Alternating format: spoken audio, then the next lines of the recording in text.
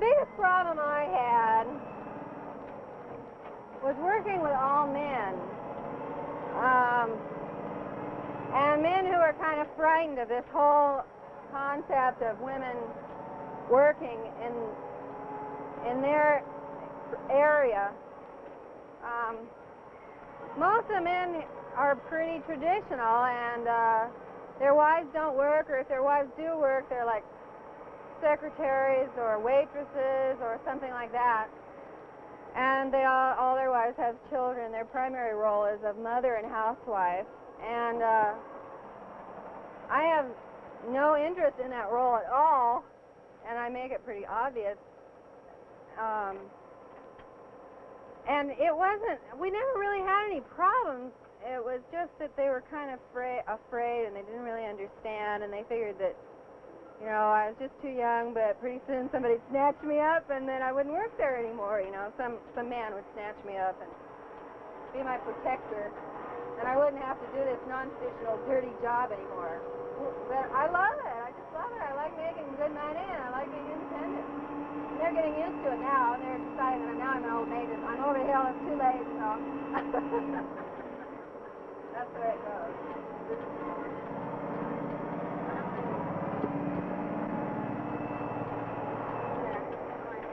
Well, when I first started training, there was a lot of skepticism, and a lot of people didn't think I was really serious about it.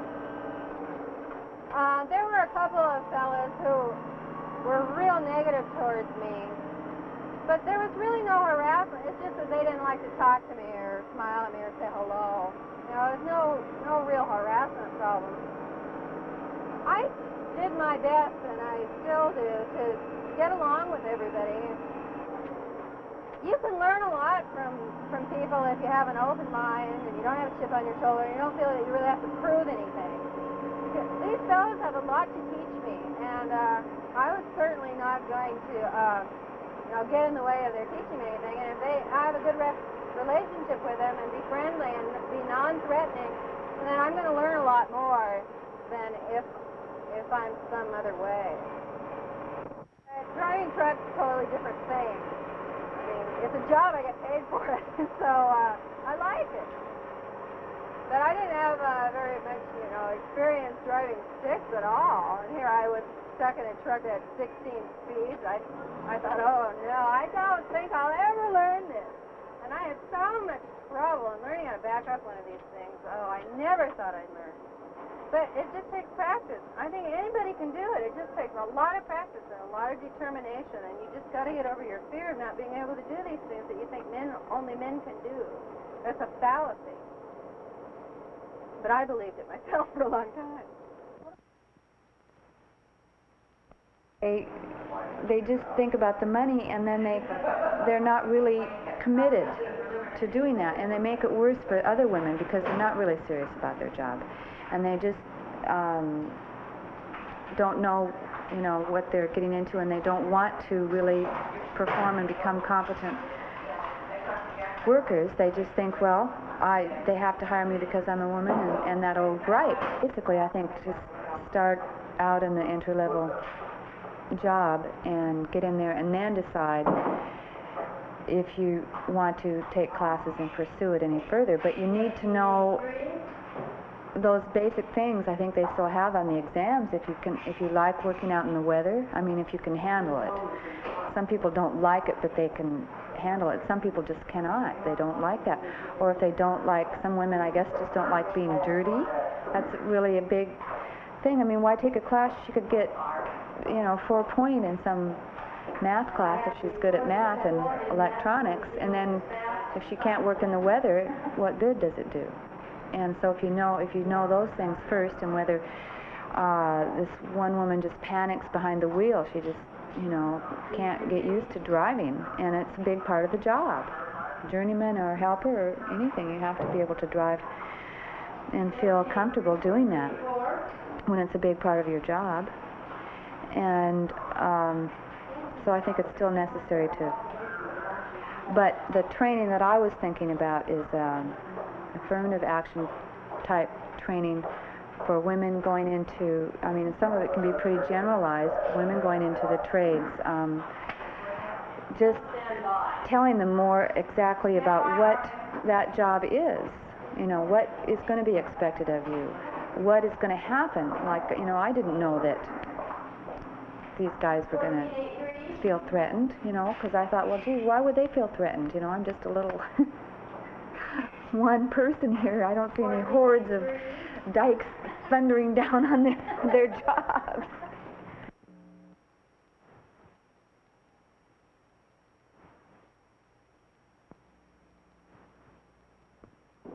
I found out about the city through people, friends, and through advertisement.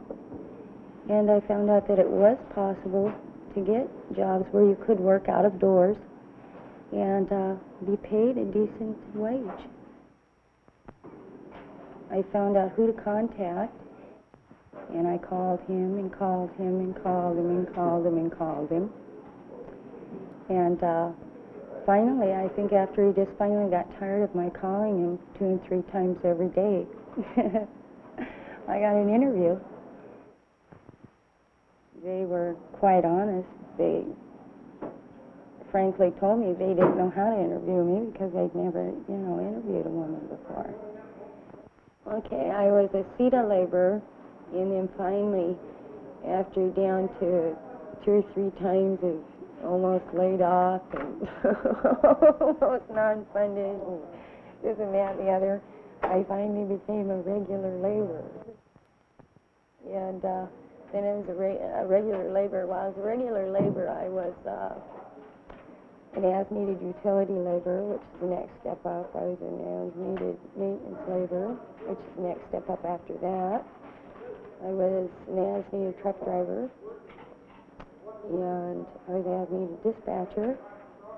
And then finally, I got a utility rating.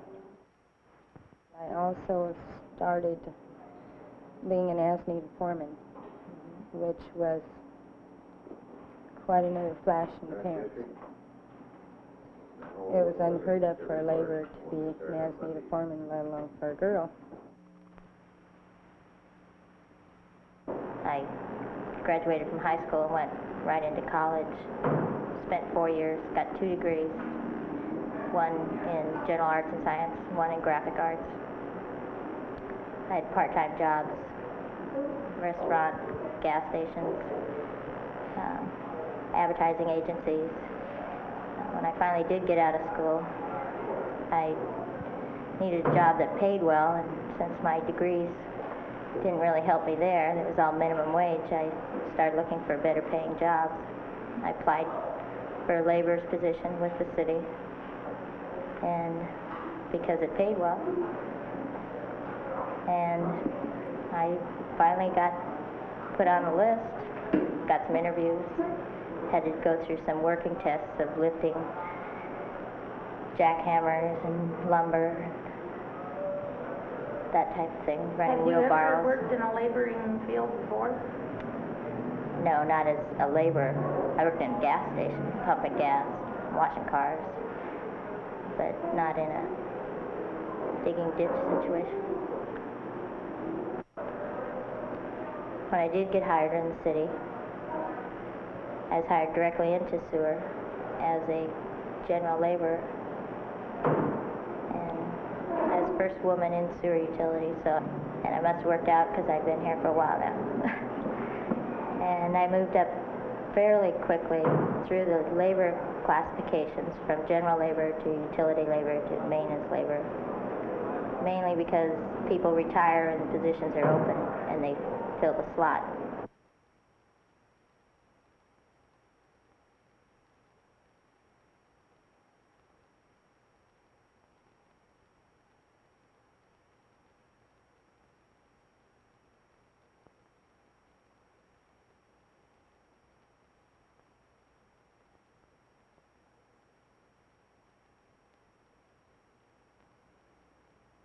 Do the women in Tonga work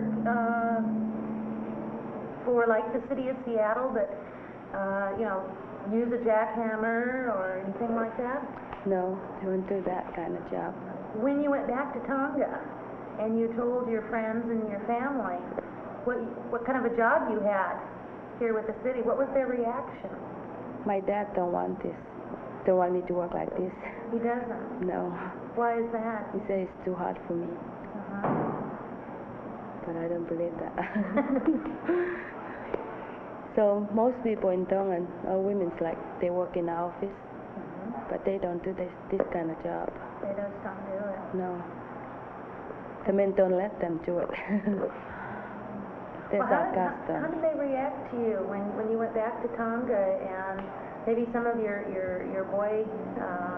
male friends, I don't want to say boy friends, but your male friends, when you told them what you did? I think they just don't believe it. I do this kind of job. So in Tonga, the women don't go out and use jackhammers and shovels and work beside the men in the streets? No, they used to stay home, raise the kids. Now, is your husband from Tonga? No, from here. He's from here, okay. Yeah. So, if your husband had been from Tonga, would he have allowed you to come to, I mean, would he have said, no, I don't want you to do that work? I think he'd say no. I think he want me to stay home with the kids. So you've been able to work that out with your husband? Yeah, he says up to me. That's good. Okay, how did you resolve it with your dad? I know that most of you have real tight family ties, and to go against your father and what he says is a pretty severe move for you to be making. Yeah, he keep talking to me about it, but he know I'm married, so it's up to my husband.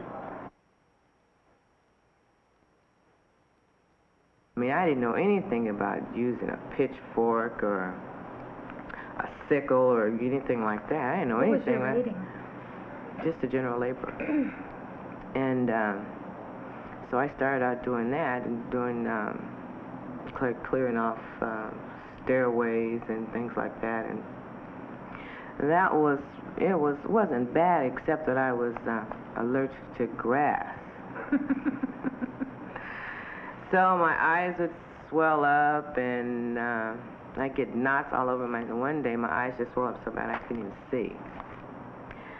So well, so we're gonna have to try and do something about that. You know, you can't have you going around with your eyes all swelled up and bumps all over your arm. So I told George about it, and he says, "Well, we'll see what we can do." So then I went into landscaping, which isn't as bad. There's still, you know, flowers and trees, and I sneeze a lot, but it's still not as bad as being right there with the dead grass and stuff like that. That really bothered me a lot. So this isn't so bad. But so I've been in landscape now ever since, and I enjoy landscaping. Sometimes I do. Let's rephrase that. Sometimes I do. I hate weeding. I mean, that's one of the worst things. It just drives me crazy because you're sitting there pulling up these little weeds all day, and it just drives me nuts. But at least you can see some of the things that you've done around the city. And street maintenance, you can't see. I mean, you clear out the sidewalks in the next couple of weeks. It's, you know, it's there. It's not a very fulfilling thing.